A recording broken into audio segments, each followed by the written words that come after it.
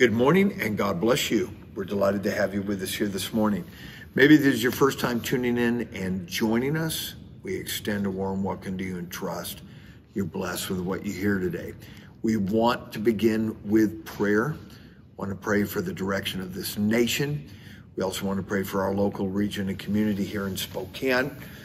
We also want to remember Cornerstone Pentecostal Church, and lastly, our brothers and sisters around the world. Maybe you have a special unspoken request. It's a perfect time to make that known. Let's pray together now. Father, we love you. We praise you. We worship you. We pray for the direction and the condition of this nation. We pray for a genuine revival, a Holy Ghost revival. We pray for the influence of your word, your spirit, and your church upon this nation.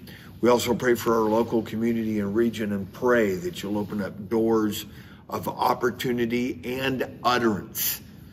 We also pray for Cornerstone Pentecostal Church, and we pray for our brothers and sisters around the world.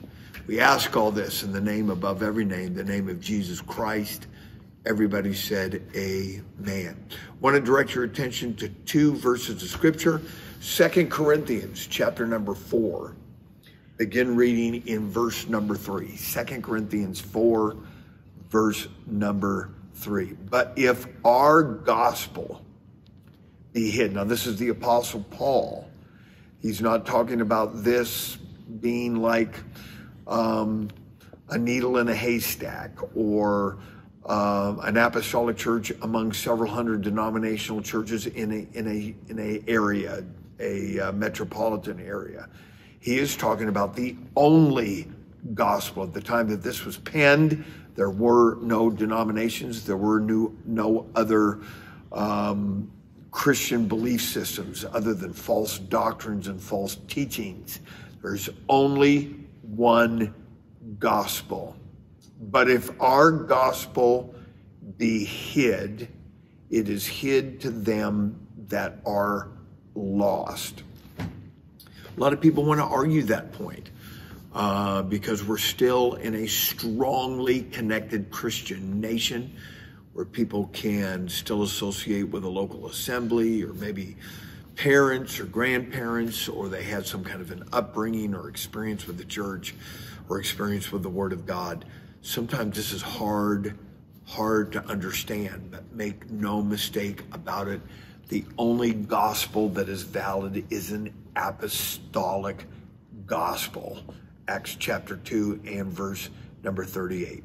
But if our gospel be hid, it is hid to them that are lost, in whom the God of this world hath blinded the minds of them which believe not, lest the light of the glorious gospel of Christ, who is the image of God, should shine unto them.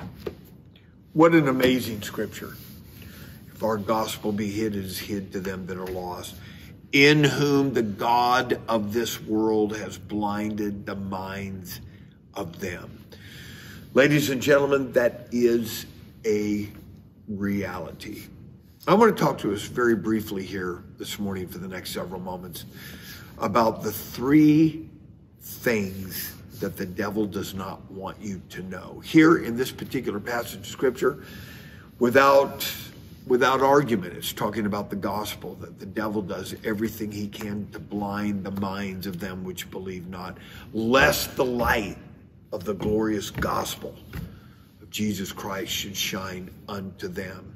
And so he goes through sometimes very sophisticated measures to distract humanity, to fill the mind with things or philosophies or belief systems or the folly of what culture thinks and the realities that culture determines to be noteworthy.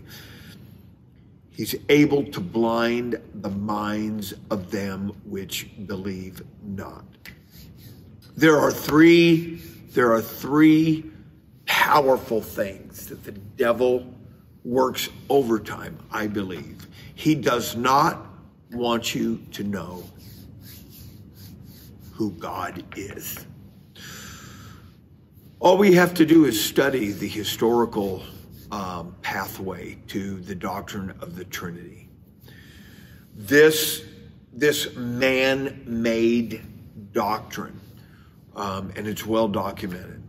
It is amazing how they came to this doctrine. In fact, if that's just the beginning of what I believe to be a whole corpus of erroneous understandings and then documentation of not just the doctrine of the Trinity, but going into the birthplace and the galvanizing of the Roman Catholic Church and all of its tenets and all of its liturgies and all of its phony baloney religiosity. And that is not meant to offend anybody, but we're talking about the devil, the god of this world, blinding the minds of them which believe not. Now, what is it that he is trying to keep them from discovering? Lest the light of the glorious gospel.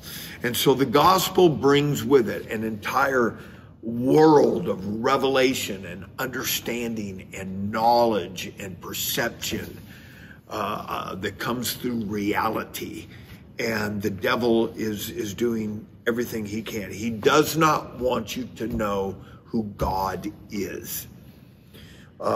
He is okay. He's okay for people to believe that there's a triunity or a trinity or something other than what the Bible declares, that there is but one God. There's one Lord, one faith, one baptism. And the devil works overtime for that very purpose, to distort that incredible revelation that is plainly given to us and declared by the Word of God. And then the devil does not want you to know who he is. It's amazing how many people you will meet on a daily basis that will say that they don't even believe in a real devil. They do not believe in a literal adversary that is supernatural and eternal and is against their well-being and ultimate concern of their life. And the people that deny the existence of that are the people that are absolutely blinded by him. The devil does not want you to know he is there. Well, when I was baptized in Jesus' name, I repented of my sins, I was baptized in Jesus' name, I was filled with the Holy Ghost. One of the most immediate understandings that I had was that there was an adversary. It is amazing how much resistance comes to an individual once they experience the gospel, the only one gospel. And that is Acts 2:38, and it's in other places, but it's repentance, baptism in the name of Jesus Christ for the remission of your sins, and the infilling of the Holy Ghost. Blood, water, spirit, death, burial, resurrection, repentance, baptism, and Holy Ghost. It's all there. Because what happens is once you are baptized in Jesus' name and filled with the Holy Ghost, a whole new world of understanding comes to you. And once you understand that there is an adversary uniting with this book, now you have an advantage that you can defeat him, not just in your own personal life, but you can help other people extricate themselves from the claws and clutches of the adversary and then eternal doom and damnation. And that is what the devil fears. So the devil does not want you to know who God is. He does not want you to know that the Word of God was made flesh and dwelt among us. John chapter 1, verse number 14. He doesn't want you to know that great is the mystery of godliness, for God was manifest in the flesh. He doesn't want you to have an understanding and a revelation of all that.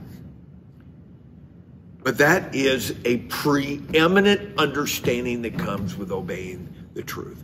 So he does not want you to know who God is, and he doesn't want you to know who he is and where he is and what he's doing and just how invasive, insidiously invasive that he truly can become in an individual's life. It's amazing.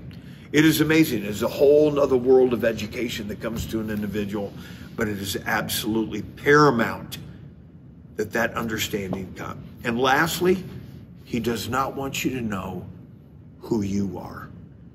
A lot of people that are attended church yesterday, and as I peruse some of the things that are on places like YouTube and just on the internet, and what people are calling church today it's sad. It's very sad. It's very, very sad to see what people are accepting as truth and accepting as reality, but it is not that. When you understand who you are, that you are made in the image of an almighty universal God, and that once you have repented of your sins, been baptized in Jesus' name, filled with the Holy Ghost, and that you are now in the church of the living God. You are now accepted in the beloved. You have become the apple of God's eye. And the entirety of this book belongs to us.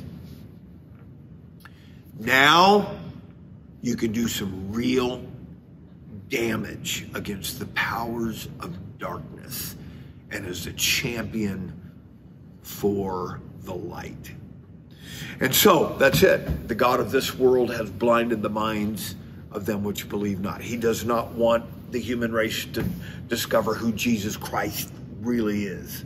And he does not want people to discover who he is, the adversary that is in this world, the God of this world, the prince of the power of the air. And lastly, he does not want you to discover who you really are.